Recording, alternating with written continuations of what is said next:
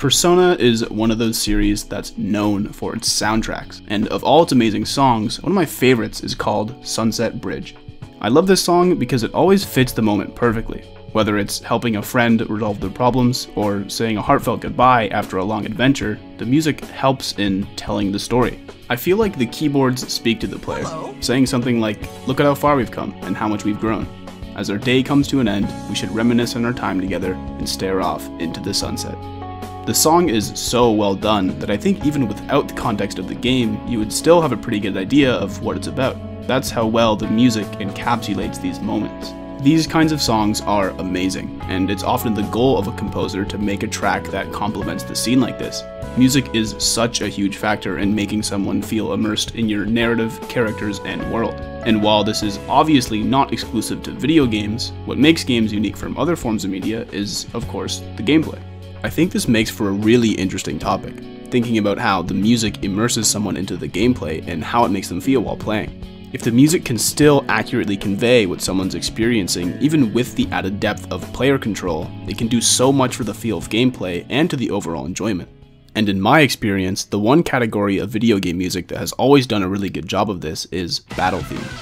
These songs undoubtedly belong to the action segments of a game, and no matter what kind of action it is, they almost always invoke the feeling of excitement, intensity, and fun, which is, you know, all the things you feel while scrapping with someone.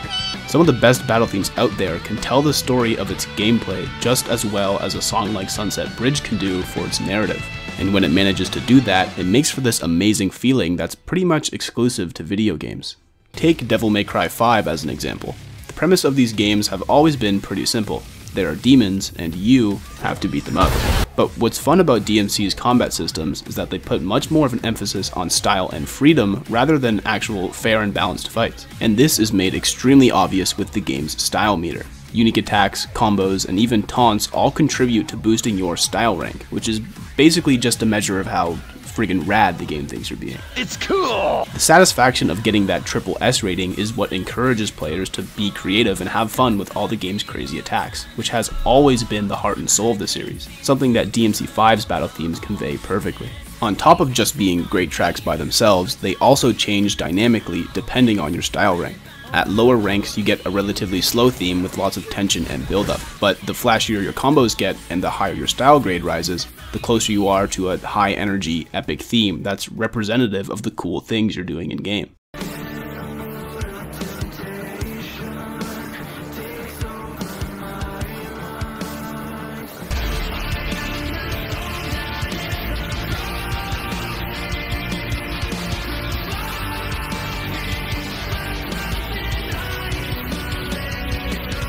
Because of this, the music truly captures what the game is all about, making the player feel cool when they're being cool.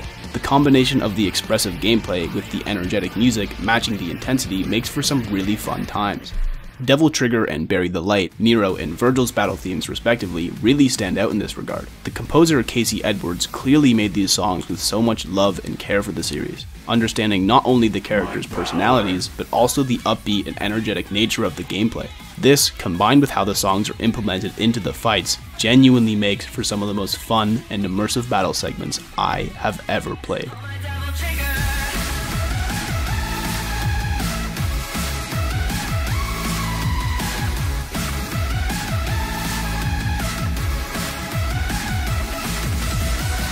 This is a great example of how a battle theme fits with its combat, and a good part of that is due to it being dynamic during gameplay. Being able to change the song depending on certain in-game conditions makes matching the mood a lot easier. Take a look at Mario Kart, where once someone reaches their final lap, the course theme gets faster and everyone immediately thinks, uh-oh, I have to hurry.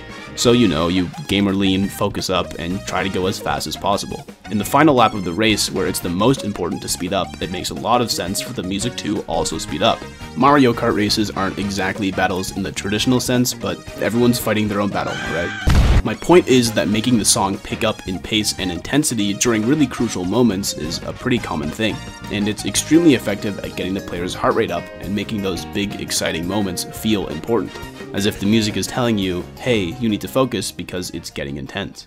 A game that does this really well is Street Fighter 6, which also makes use of dynamic battle themes. Now, whether you actually like Street Fighter 6's music or not is totally subjective, but I play Cammy and her theme is cool, so you know. About that. Either way, the game definitely makes good use of the music it has, and even if you're a newbie like me, it does a great job of capturing the feel of a competitive fight. Let me explain. Every character has their own unique battle theme, and during a game, certain conditions will change it slightly in order to reflect the scenario a bit better. Like when someone's low on health, the music becomes somewhat dissonant, or when the game's transitioning between rounds, some of the instruments go away for a more quiet tone. The most noticeable switch, however, happens in the third and final round, where the beat drops and the song's climax starts to kick in.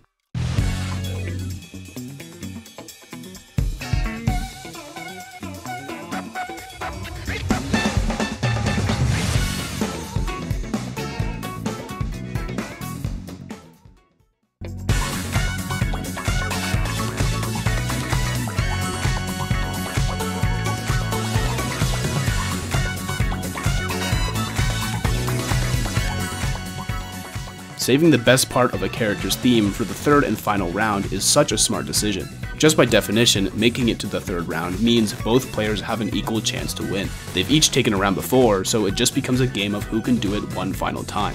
This automatically makes the situation much more tense than if it was just a 2-0 sweep.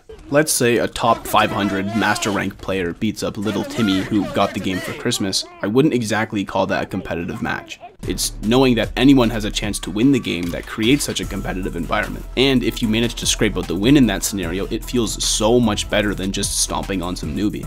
Outplaying your opponent and beating good players is the main appeal of most fighting games. People like to win. Because of that, the adrenaline you feel during a tiebreaker like this will already be enough to get players invested into the game. But when you start to hear the most intense part of your character's theme kick in, it's like the music is cheering you on. It gives you this mental boost that makes you feel like you can really do it. The finale of these songs perfectly capture the stakes of the final round, and will always make it feel more climactic than the rest of the game, always hyping the players up and truly embodying the essence of a good competition.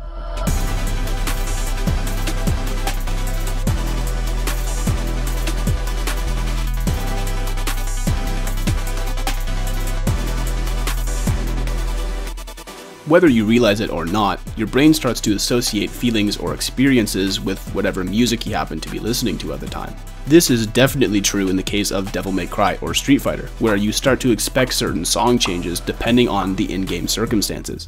I bring this up because music association in media can sometimes be used the other way around, where the song registers first and then the feelings or memories start to come in, and it can kind of become a hint at what's going to happen next. Sort of like Pavlov's dog, but instead you get like Pavlov's gamer or something.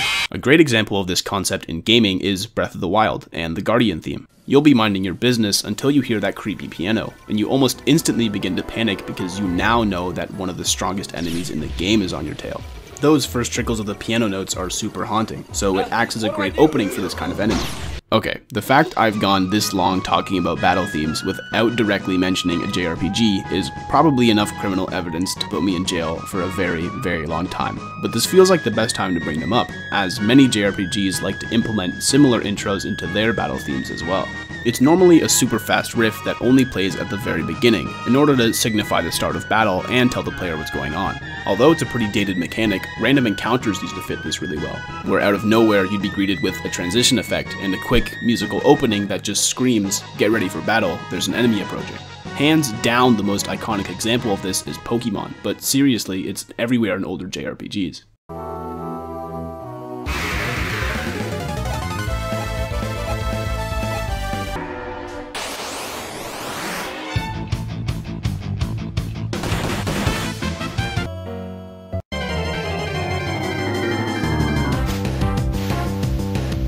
It's a simple but effective way to introduce a fight, which is why despite most modern JRPGs getting rid of random encounters and losing that element of surprise, they typically keep these intro riffs, and while they still do a good job at introducing a battle, no modern series has managed to use its music like this quite as effectively as Xenoblade Chronicles and its unique monster themes.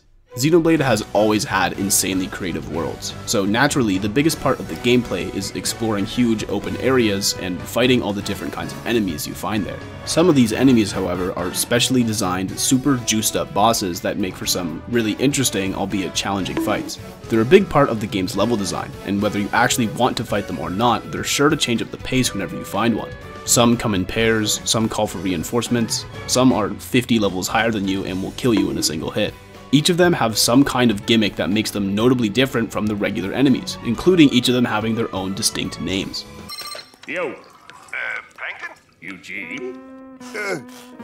Hey! And because of how unpredictable and powerful they can be, you know that whenever you encounter one, it's going to be a very intense, very unique situation. These enemies are appropriately called unique monsters, and to add on to this uniqueness, every game has a different battle theme that only plays when you engage with one of them. You Will Know Our Names is the title of the first one, and each one after that makes some kind of play on this, which, given the circumstances, fits really well. Right off the bat, the fact these themes are exclusive to unique monsters means your brain will already associate them with danger the moment you hear it. Like I said, these enemies can be pretty intimidating, and especially if you're new to the game, they're very difficult to take on. Meaning the heavy and dissonant guitar riffs that are used at the beginning act more as a warning rather than a hype introduction. When hearing the opening notes of one of these themes, players immediately begin to assess the situation and try to figure out if they can beat the unique monster or if they have to run. It's a quick gut reaction that stems from the start of these songs. This creates situations similar to Breath of the Wild, where you'll be minding your own business and then all of a sudden you hear something like this.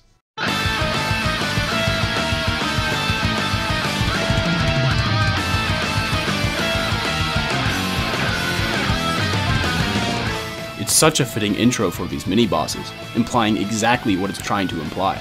No other battle theme that I can think of invokes this kind of feeling and also makes such great use of it during gameplay. And what's cool is if the player chooses to stay and fight the unique monster, the music continues to match the scene. Like I said earlier, each game has a different unique monster theme, but they all tend to follow a similar formula, starting with an explosive opening, followed by a suspenseful verse, and finally reaching a triumphant hard rock chorus that really complements the efforts of the player. This formula always makes sense in the context of the game, no matter what the player decides to do or how the battle turns out in the end. If you run away from a unique monster or die early on trying to fight one, you're never going to make it to the epic chorus. And just like Street Fighter 6, a big climactic theme wouldn't make a lot of sense anyways if the fight is super one-sided like this. And this stays true if the player is the much stronger one. If you go back to the starting area after beating the game and one-shot the level 5 bunny unique monster, the battle won't last long enough to reach the chorus either. Xenoblade 3 takes this even further by implementing a dynamic unique monster theme. Once the boss gets down to a certain health, the key changes and the chorus part loops with an awesome guitar solo.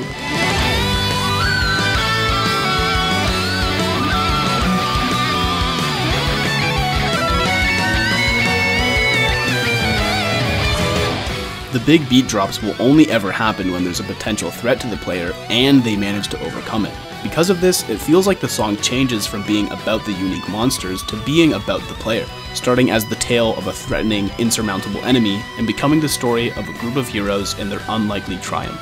These themes add so much depth to an already crucial part of the world, and I can't help but appreciate it while playing. Being able to always encapsulate the moment like that, while also keeping such an amazing sound, in my opinion, makes for the perfect battle theme. I love these songs because they always fit the moment perfectly. Whether it's running away in a panicked frenzy or persevering and taking down a legendary opponent, the music helps in telling the story. It's like the electric guitars speak to the player, saying something like, we might be up against a tough opponent, but if we put our strength together and try our best, there's no one in the world that can beat us. Right here, right now, we're gonna prove that we're even more of a threat than you are, so you'd better get ready, because by the time this fight is done, you will know our names.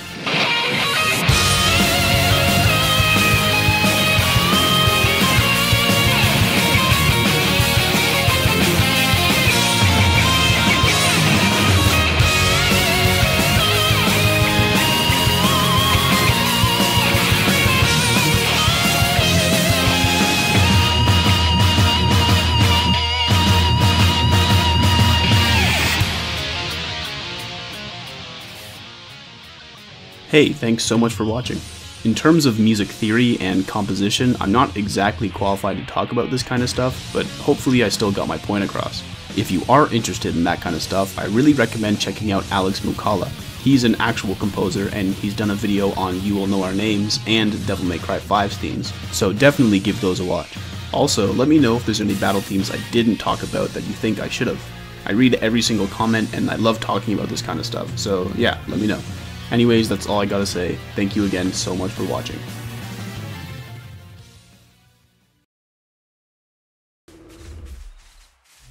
We will know its name for certain.